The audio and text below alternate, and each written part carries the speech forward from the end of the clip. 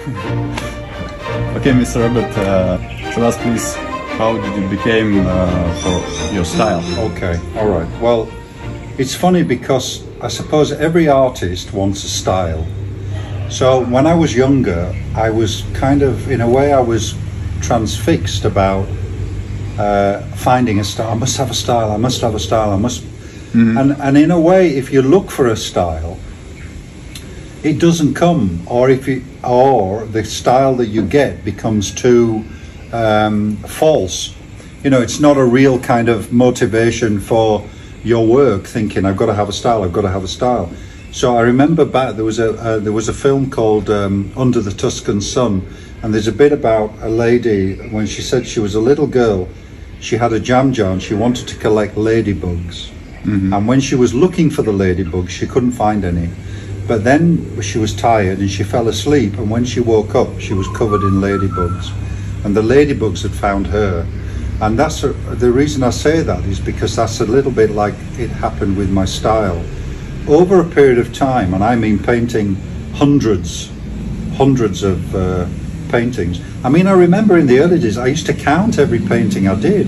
I used to go, oh, that's 1, 2 paintings, 3 paintings. But eventually that doesn't matter either, because you just paint, you know, you just paint. And as you paint, a style develops through different influences, I suppose. My as I say, one of my biggest influences was David Hockney, because I remember when I was over in his studio, he showed me about mixing paint and getting bright colours, not by adding white, which tends to make paint go opaque and sort of milky and muddy.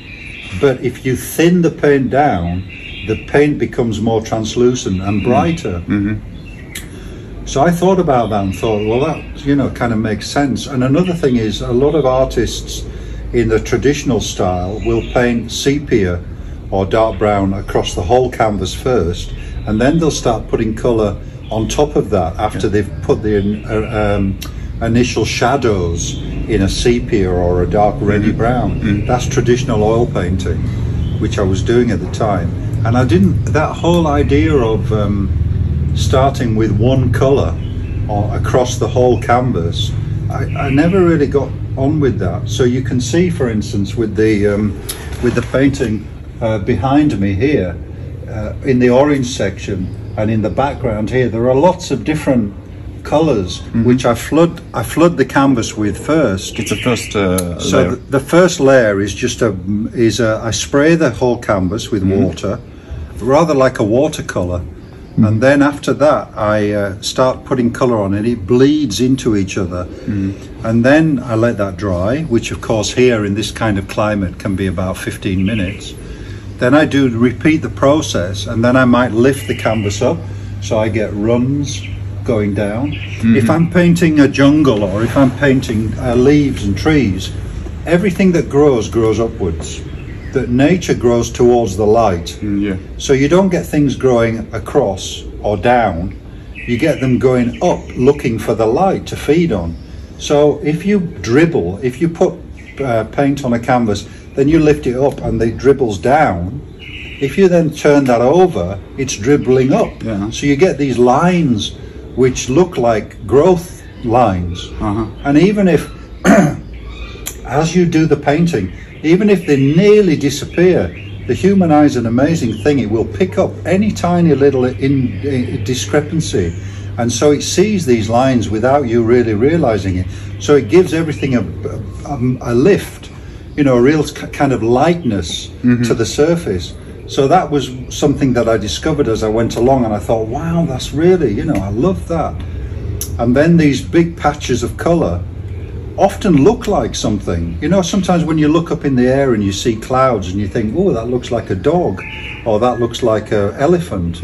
You, in painting, you can see the same thing, and I'll often see leaves and trees and people which are just smudges of color, and if I see that, I go with it and I start to create the image. So I draw a person where there's a person already, in a way. And that brings me to a really important point with Bali and the Balinese, because the Balinese are very, everybody knows Hindu spirituality. The Balinese are very, very tuned into their environment with the offerings that they do every day, with the prayers, with the temples, with the tree, the banyan trees. Yeah. So the Balinese become inseparable, really, to the environment, and that really excited me as well, because it goes with this idea of pattern within the surface and these blended colours. If I pick out a figure like the rice workers here, you know, they're like ghosts in a way, really. But the rice workers cannot be separated from the rice field. They're together, they're like Siamese twins. And you know, you'd have to surgically remove them to get them out, because they're part of Bali, and Bali is part of them. So I love that. I love that idea of figures and leaves and trees being part of each other. And you know, I've done a lot of like prayers and ceremonies and things like that. And I love that idea that you cannot separate. And so then I start painting colour, which merges together. So the rice worker in the heat, this is the heat of the day, remember, you know, they're working at 12 noon, 1 o'clock, so it's hot and the sun is bearing down on them. So the oranges and the pinks and the hot purples, they show the fact that the rice workers are working in heat. And then the purples and the reds and the magentas in the rice itself are the same colours as the legs and the arms and the heads. So the people are connected to the landscape. So that was what it was about. Nature and people are one. And even dogs on the beach, or you know, they're all inseparable. And I love that idea. So my work is very much around that kind of thing. Mark making, building up layers of colour, 6, 7, 8, 9, 10 layers of colour before I even start the painting. And then pulling out, you know, colours, accentuating colours, complementary colours. As soon as you put a green and a red together, the red makes the green look greener and the green makes the red look redder. So you get this popping effect. So I use that in a lot. It's not, you know, accidental that I use orange and blue together, because you put them side by side and they both go wah. So that, you know, that's what I wanted to do. So my colours became complementary. My shadows, you know, I went to an exhibition of Monet in New York with David Hockney, and we walked around and we came out and there was a fire hydrant with a shadow on a street in New York, and we both looked at this, and at the same time we both went purple for the shadow, because we'd been so tuned into looking at the way that Monet saw shadows and colour, that when we saw it, our eyes were already tuned to not seeing grey. Most people see black or grey, you know, shadow black. It's not. It's purple, or it's pink, you know, or it's a rich ochre yellow, or it's a brown. You know, it's any colour you want it to be. So as soon as you break away from the convention of perspective, the convention of what colours things really are, you'll see the pictures of my old ladies, you know, their faces are blue and orange and red. Well, who cares? It doesn't matter. Many colours. You can do any colour you want. So the spectrum of colour opens up. So it's like somebody's opened this kind of secret garden to you. And once you walk through that door and you go, my God, you know, anything's possible. So you don't get, as a Bradford lad who, you know, grew up through mills and smoke and grime and rain and, you know, being able to get these kind of colours now is just tremendous fun. It's like painting in a sweet shop, you know.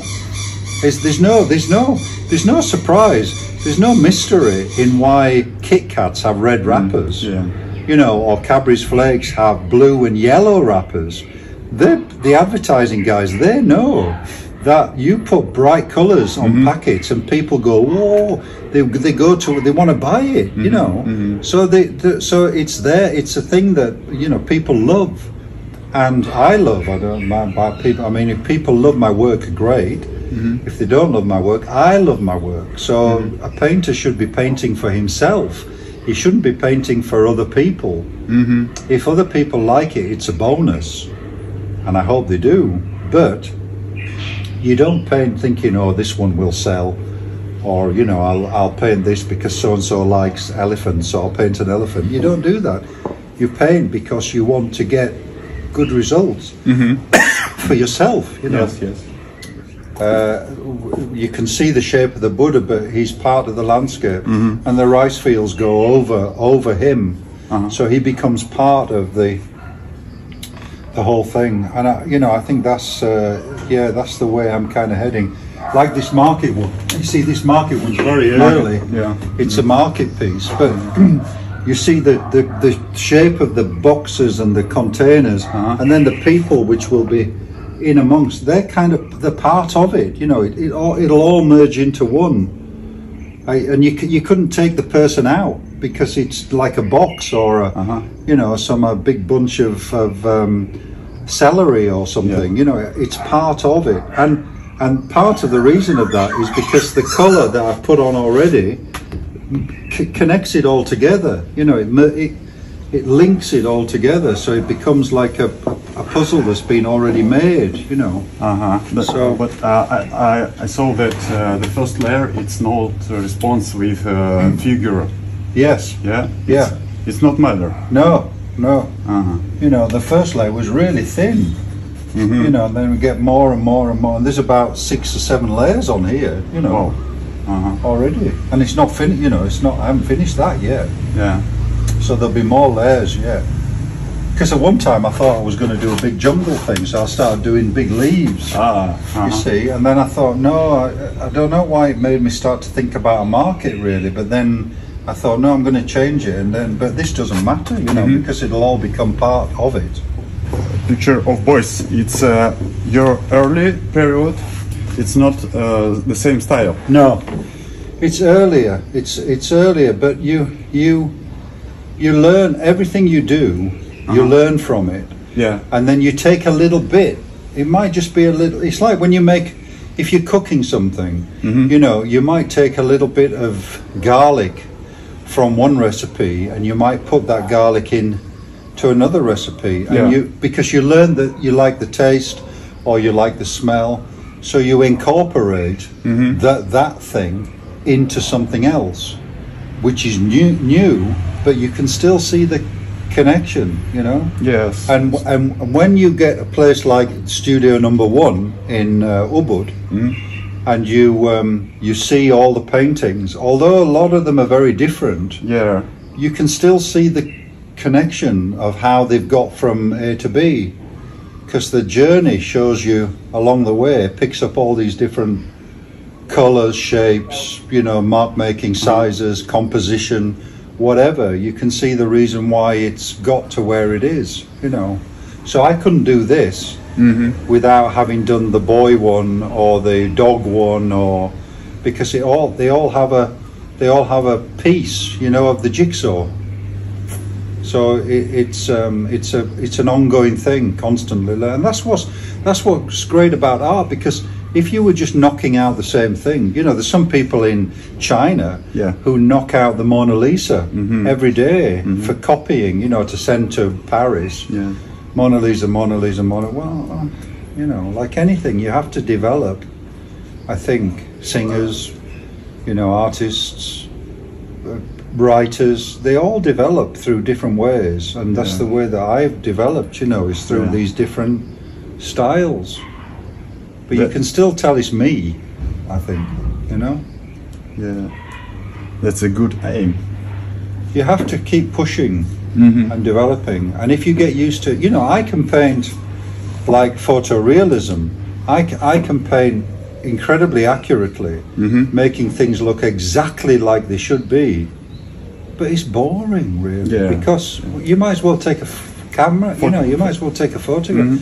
Photorealism, people go, oh, photorealism's fantastic. Well, the skill is great, but why would you want to do it? I think painting should do something, tell you something different about the subject. It's got to be from the heart. So, you know, it has to be intrinsically different to reality.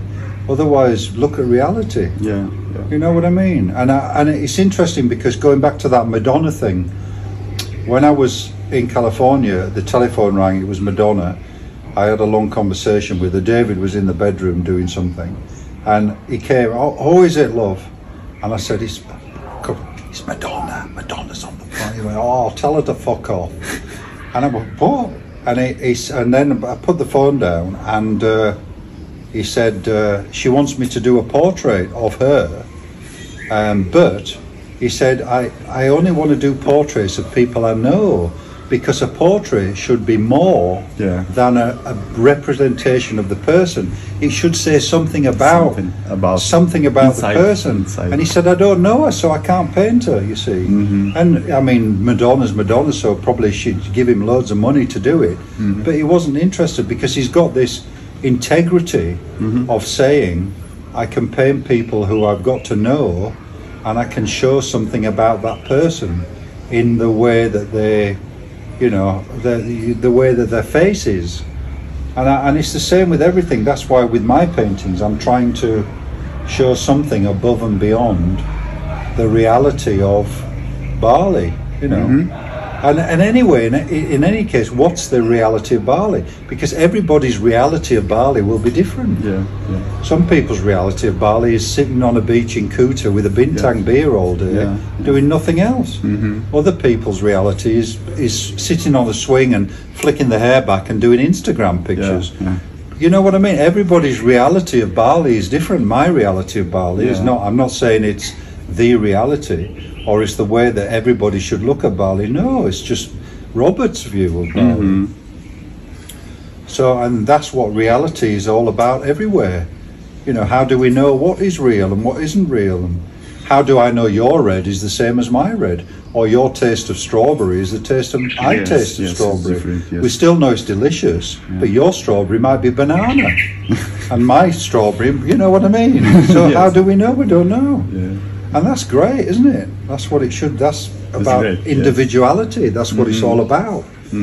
So, you know, that's kind of how I've lived my life in the last few years, really, is learn. And the older you get, the more you learn, and the more confident you become, and the more unconcerned you are with what other people think.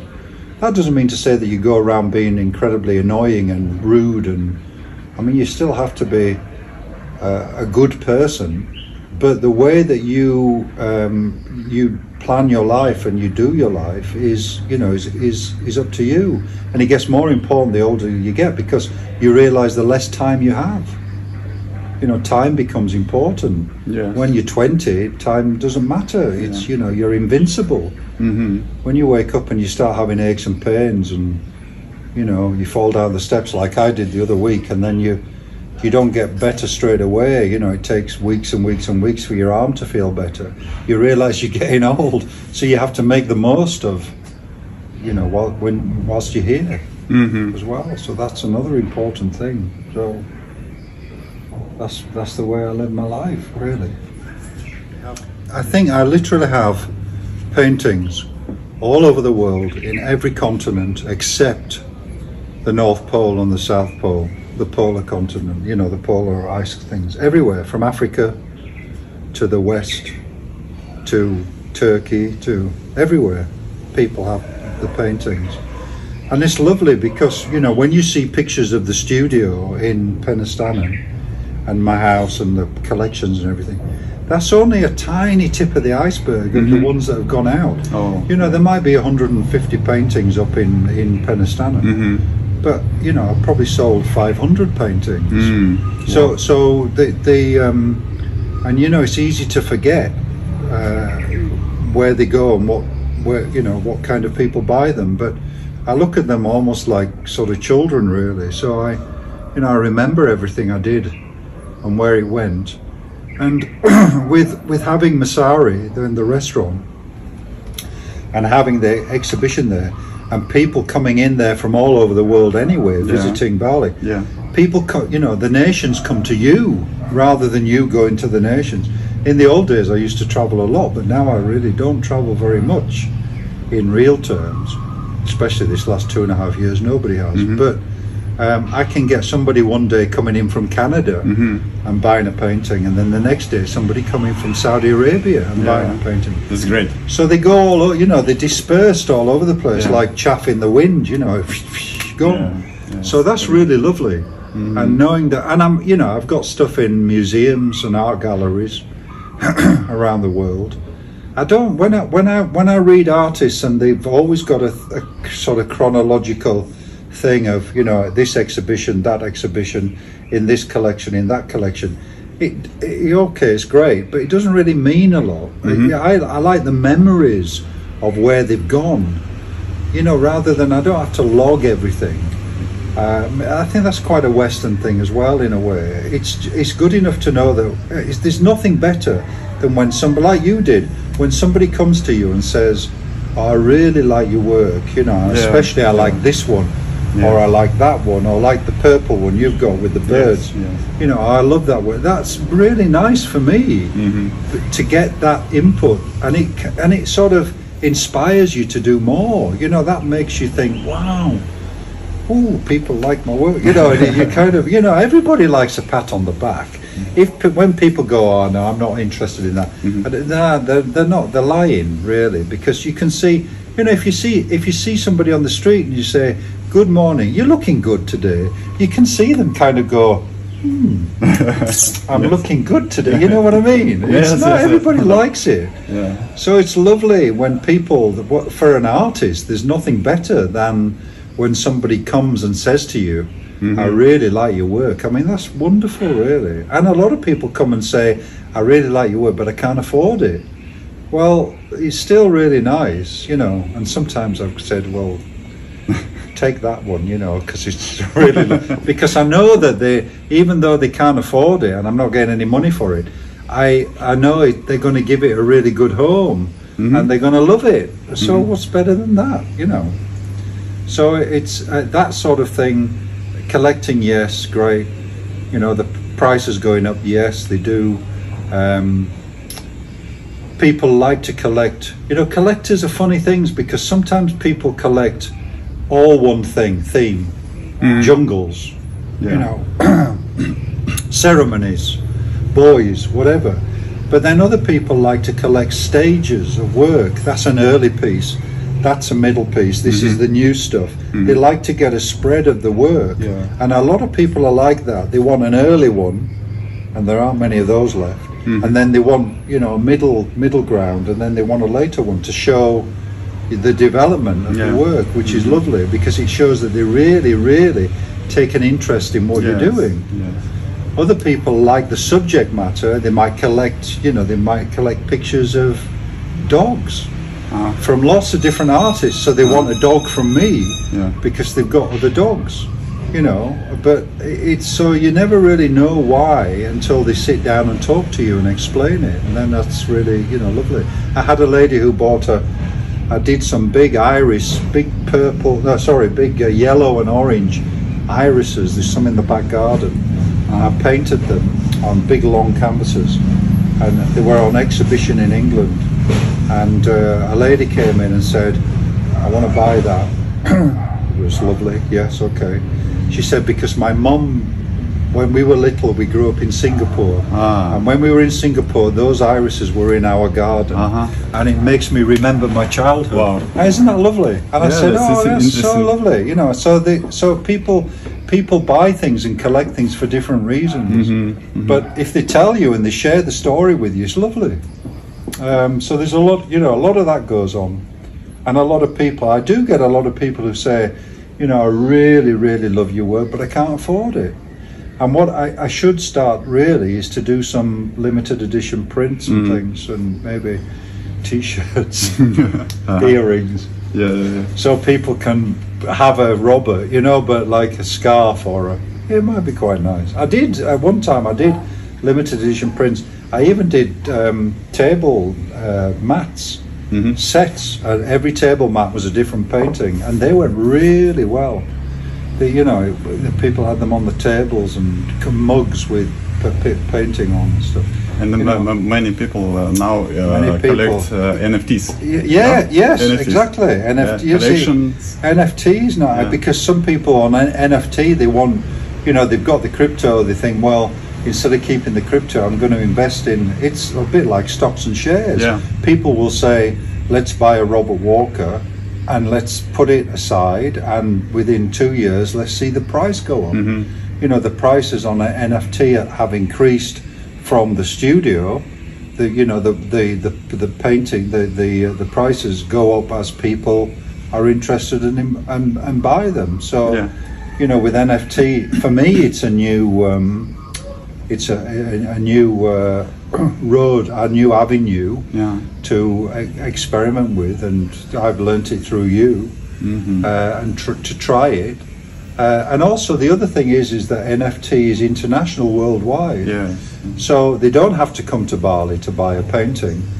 They stumble across it on NFT that they weren't aware of, and then they've got the facility to say, I'll transfer that into the other NFT account, and they can get something which is maybe 10,000 miles away from where they are, but they can enjoy it and see it first. So technology brings people closer together in that respect, and if they can begin to collect through something like NFT, it's it can only be good, really. The only slight problem is that you can't speak to them face to face, but then they can send you messages and you can share stories, and they can watch things like this, so they can get a bit of an inroad into how my brain works, and then having a piece of Robert's work on their wall, that's a way to connect. So it's great. All power to the paintbrush. Really. Yeah. Thank you. Yeah. Okay, tell me please about traditional Balinese work. Yeah.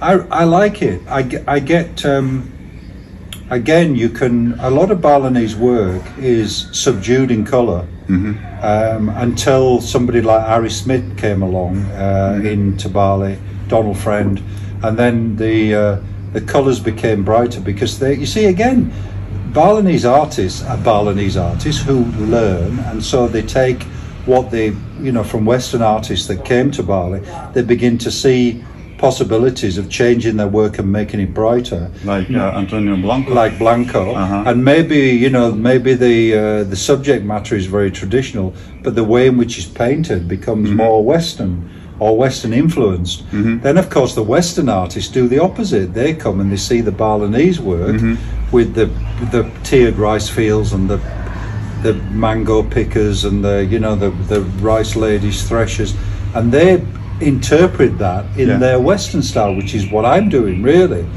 So both feed off each other.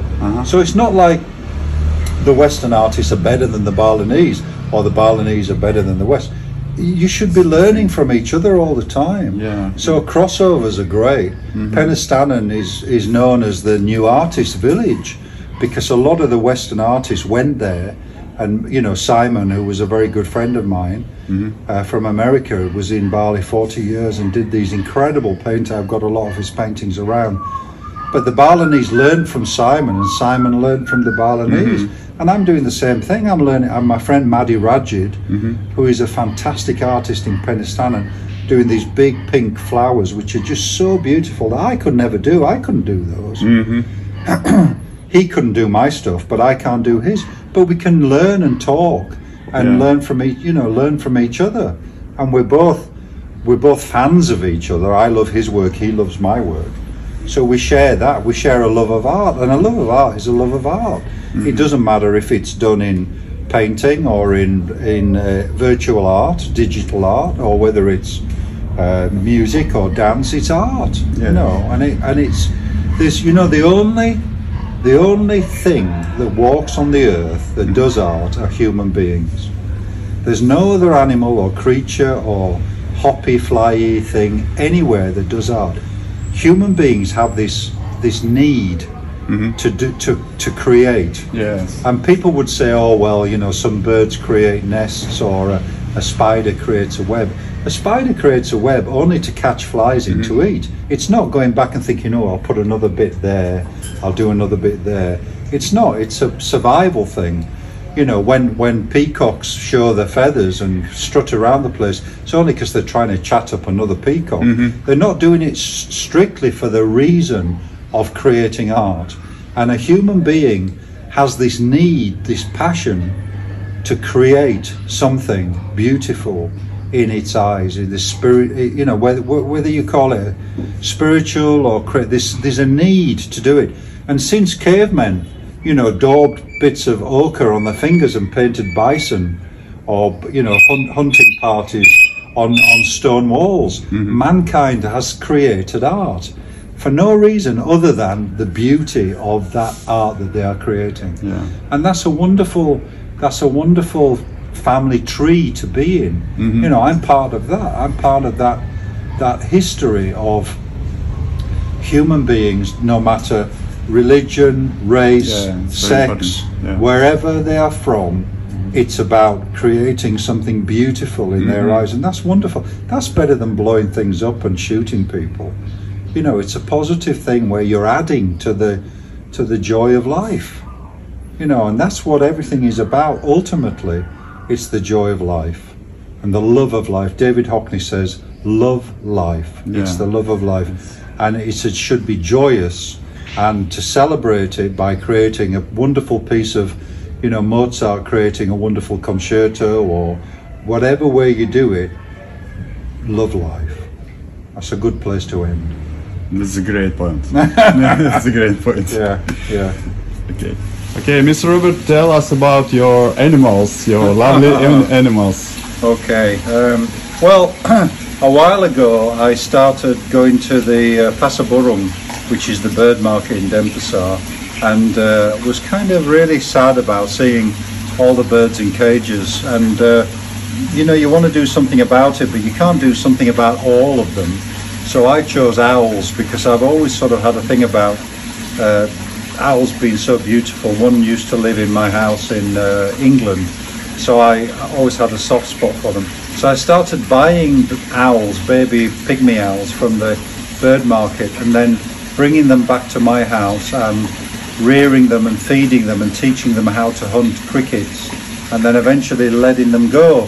So far I've released 70 owls into the local environment, and at the moment I've got two owls, one in a tree that I think you've already seen the picture, and then one that comes back to visit me every night for food, but flies around wherever he wants. And then the other week, this little dog was in my garage. I called him Hobo, and his skin was so bad and bleeding, and he was not very happy at all. So I took him to the vet, and now he's eating my shirt, and now he's much better. His hair's growing, and he's now my new little dog. So what can you do when you see something like that needs a bit of love? So he's now my dog.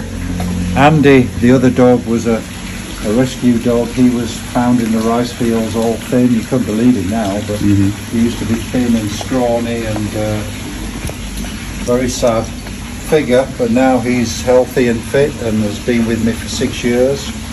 And then I have a Bayo over in a big cage there that was in a tiny little cage that I rescued him, at least put him in a better cage. I can't let him go because he's not native to Bali, but at least I can give him a better life. He won't come out of the cage. I've tried, but he's frightened. And then I've got a parrot who was in a tiny cage, and he's called Laurie, and he comes out every day for his muesli at breakfast time and yogurt, and then he flies around, and then he goes back to his cage a bit later on in the day. And then there's a new little baby bird that I bought from the bird market about a week ago, and he's learning how to eat, and his friends, the same birds are in the trees around, so eventually he'll fly away. So they're all kind of, you know, they're all free entities and can go if they want or stay if they want. And if they go, then there are 2 cats around as well that were rescued, bought from the bird market, and they're sleeping somewhere at the moment. But it's about trying to do you kind of try and pay it forward, you know. It's trying to do your own little bit. I always think if everybody does their own little bit of kindness and love in the world and casts a stone and makes the ripples, if everybody did that, all the ripples would join up and it would be a nicer world, really. I know that sounds a bit kind of sentimental and everything, but it's true, you know, really. Pay it forward, be nice, be kind. Be kind to people. Yeah. You know, be kind to animals, don't step on anything if you can help it. Just be kind is a watchword, really. In general, be kind. Yeah, that's it. Yeah, thank you very much.